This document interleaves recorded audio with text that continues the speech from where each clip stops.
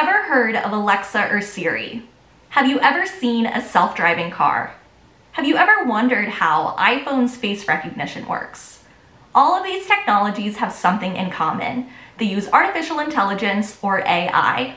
My name is Maddie and I'm on the team at Inspirit AI. Inspirit AI offers interdisciplinary, project-based artificial intelligence courses for K-12 students, all developed by Stanford and MIT graduates. In today's video, I'm going to be answering the question, what is AI for kids? Artificial intelligence, or AI, is the ability for a computer to think and learn. With AI, computers can perform tasks that are typically done by people, including processing language, problem solving, and learning. Artificial intelligence is a tool much like other types of technologies. We've already shared a couple of examples of how AI is used, like virtual assistants and self-driving cars, but AI is actually used in the world around us every single day. Let's take a look at a couple of examples. If you've ever streamed a movie on Netflix, for example, you may have noticed that you will receive recommendations for other movies based on what you've watched already. That's because of AI. Many websites also have chatbots that help answer your questions. These chatbots are not typically run by people. They're actually AI.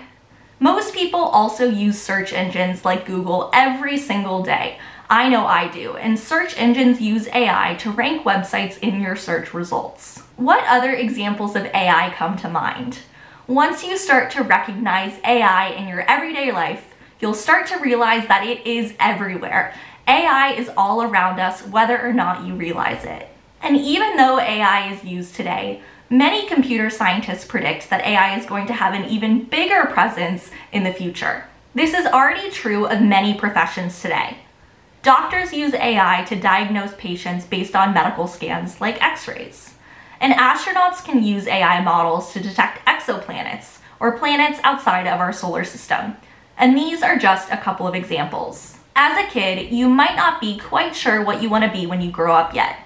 Either way, there's a pretty good chance that artificial intelligence is going to be connected to your future job.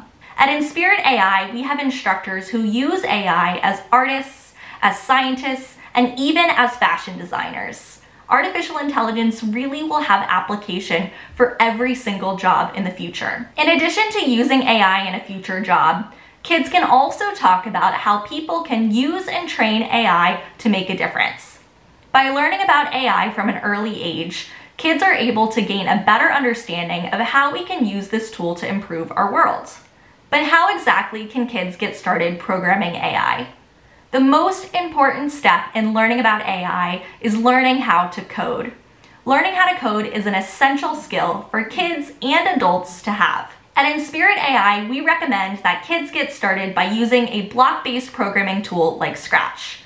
Scratch is a really user-friendly block-based programming tool that's great for beginners. With Scratch, students can code their own animation, stories, and even video games. Scratch is so much fun and it's a really great tool to use to get started with programming. That's why we use Scratch in our AI Adventures and AI Creators courses for elementary and early middle school students. Inspirit AI offers interdisciplinary, project-based artificial intelligence courses for K-12 students developed and taught by Stanford and MIT graduates. Thousands of students from over 70 countries have participated in our online programs, and you can too. In our classes, you'll learn how to code your own AI projects, games, and more. Be sure to check out the link in the video description down below to learn more about Inspirit AI and apply for our ongoing programs. Thanks so much for watching today's video all about what AI is for kids. If you liked this video, be sure to give us a thumbs up, subscribe to our Inspirit AI YouTube channel, and we'll see you back here soon. Bye.